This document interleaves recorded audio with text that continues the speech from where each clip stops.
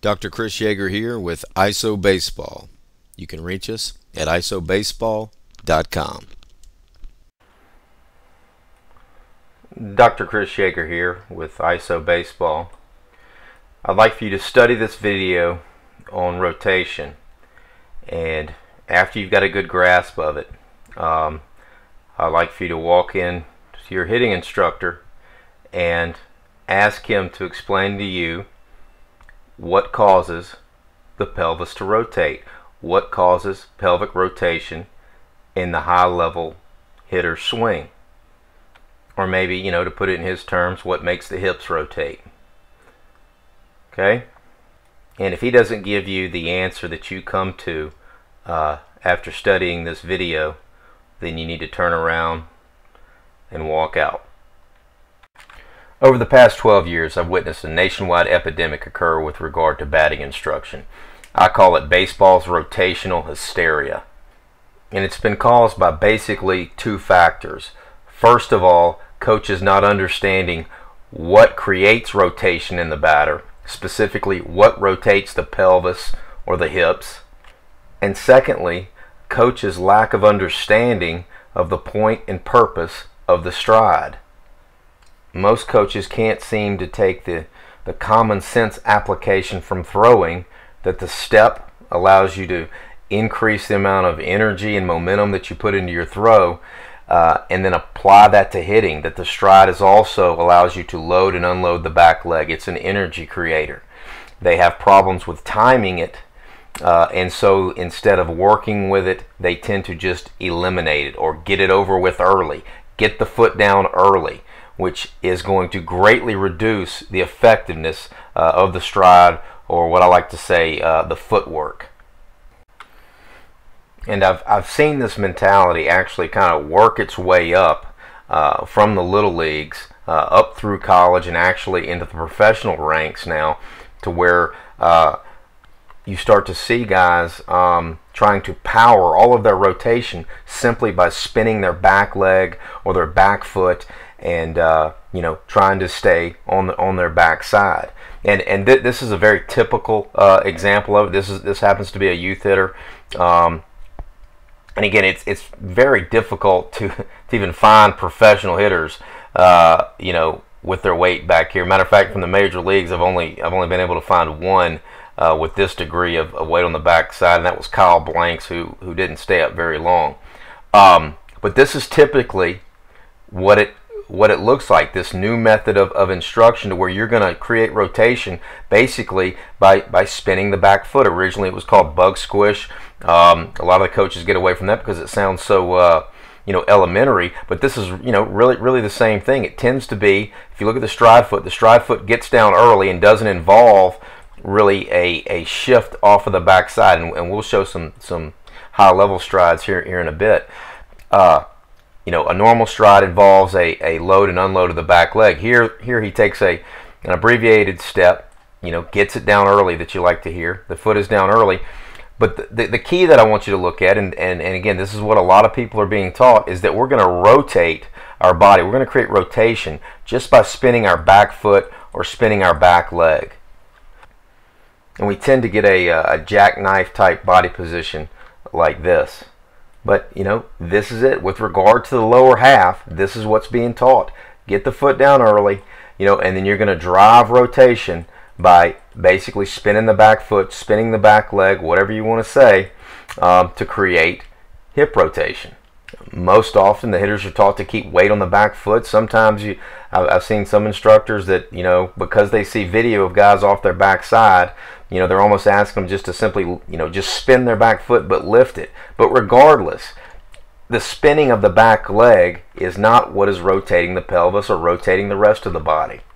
And this is the prevalent, way people are coaching hitting right now. We're gonna rotate by just spinning our back foot or our back leg.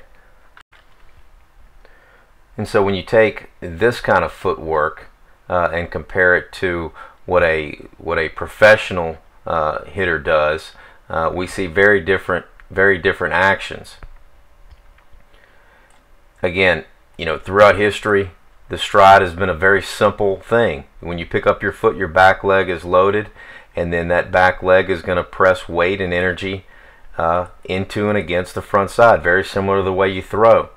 And then the way we get hip rotation is, again, this leg is working against the ground, and it opens the pelvis from the front.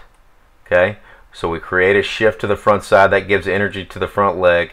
That leg works against the ground, gives us a ground reaction force, and that force helps us to open the hips from the front. Okay, you can see, our professional hitters' back foot is unweighted at this point.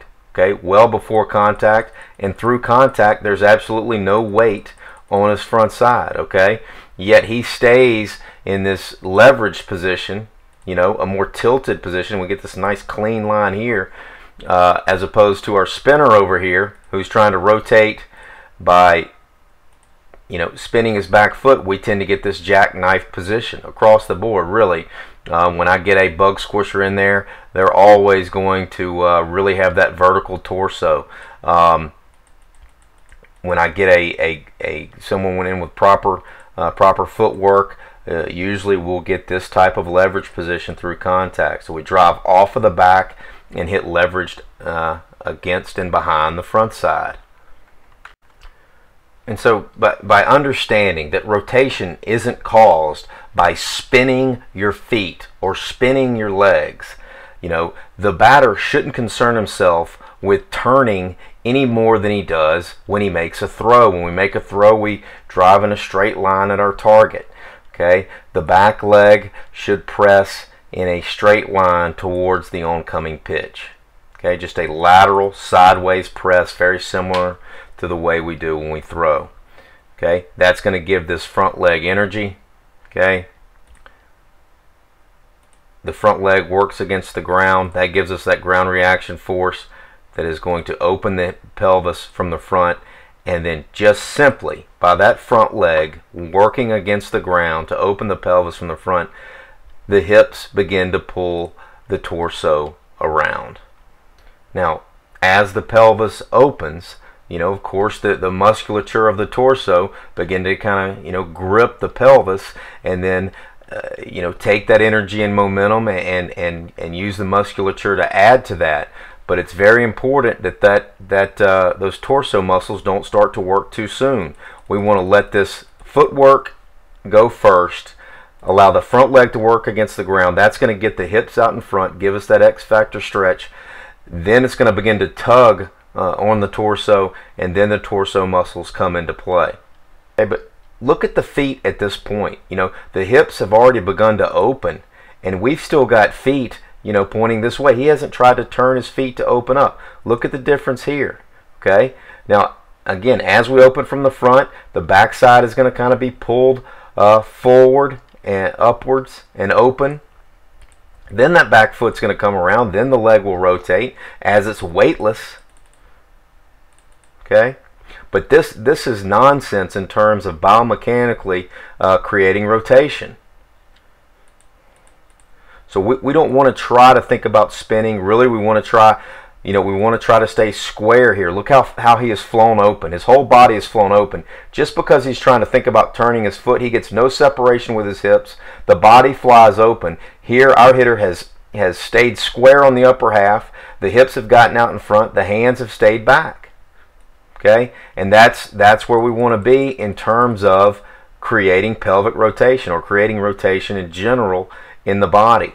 Is this lateral press against the front side, okay, working sideways to the ball. That will give you more than enough rotation. And again, we want to feel like through contact, we're not spinning through contact. We're funneling energy to the bat head, creating whip effect. We're not spinning the shoulders through contact.